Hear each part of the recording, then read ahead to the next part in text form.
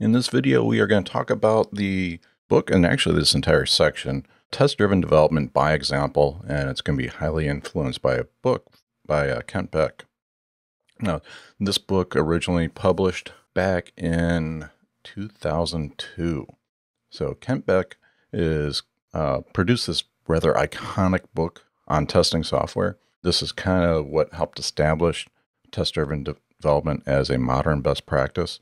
And even though it was published back in 2002, I'm recording this video in September 2018, 16 years later. Amazon's listing at number 17 in testing and then number 33 in software design and engineering. So you can see, even though it's such an old book by development standards, it's still very popular. And I've read the book. It's got a lot of great material in it. And like I said, right now in the industry, we kind of just assume that test-driven development is the way to go. Very few people dispute that, but we need to step down memory lane a little bit. Back in the early 2000s, people had to be sold on test-driven development. It was something that was evolving. People were starting to accept it. People were pushing back on it, so it was a little more controversial back then. And this book really helped drive it to the forefront of the software development community.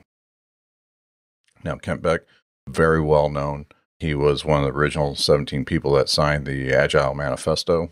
He originally was known as the founder of JUnit back in the Smalltalk days. And Smalltalk was like the big OO language prior to Java, Smalltalk.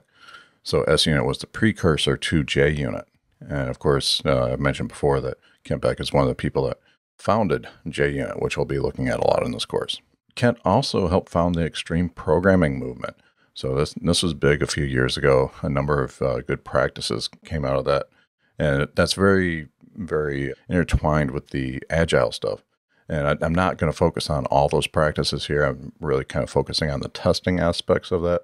And I'm talking about Kent because he's really considered a leading advocate for test-driven development. Kent is also known as a keynote speaker at a lot of technical conferences. And I think he spent about 7 years at Facebook. And this is one of a great quote from him. "I'm not a great programmer. I'm just a good programmer with great habits." And it really makes you think about that one. And that is very important as a software developer, is to have good habits. So good habits will lead you to quality. I've got a couple other popular quotes here from him. "If I have the same logic in two places, I work with the design to understand how I can only have one copy. Designs without duplication tend to be easy to change." And this is a very important concept. I see this violated a lot, where you repeat code and logic and values in different places. And this can really get you in trouble fast, especially on a larger system where you replicate it. Let's say you do the same thing, one changes, one doesn't, and then you catch it. Which one's right? So very, very bad thing. Another one here is, don't make more versions of your source code. Rather than add more code bases, fix the underlying design problem that is preventing you from running a single code base. And I have seen this violated multiple times, especially in shops with less experienced people, where they'll literally make a version of it. I've seen different libraries and classes where they'll cut and paste into another package and then make a few small changes. And it literally will lead you down the road to spaghetti code and something that is just a nightmare to maintain. Another thought about is, if there are forms of testing like stress and load testing that find defects after development is, in quotes, complete, bring them into the development lifecycle. Run load and stress tests continuously and automatically. And this is a good point. As your system grows, I see a lot of people try to optimize too early, especially junior people, that they'll try to get that little bit of performance out of the system way early in the process. There's always time for that. Premature optimization can cost a lot of time. Having load and stress tests to load up the system, that will show you where problems are further down the road. So that's why I included that test, just from my own experiences, where let's hold off a second. Let's not try to optimize every last cycle out of something that's only going to run once a day. Your time as a developer can be spent in a lot other places that will bring a lot more benefit. Now, in this section of the course, think if we've well established that test-driven development is widely considered a best practice. What I want you to see is test-driven development in action.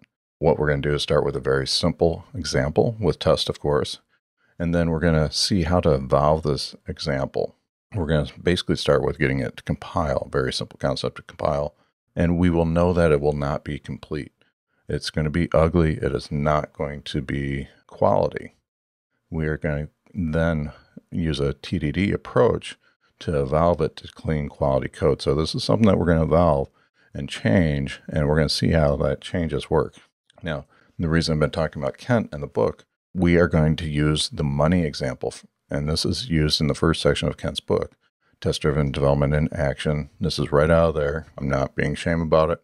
The money example has been used numerous times to help teach and see how test-driven development works. The money example actually comes back from Kent's small talk days, and he got the example from Ward Cunningham, who's interestingly enough the founder of the wiki. Ward's actually a really interesting guy, but he's a little outside the scope of this course. But just to let you know where that is from, in this example, we are going to start with a really simple example, like I said before, and it's not even going to be able to compile initially, and we will evolve it to where it can compile.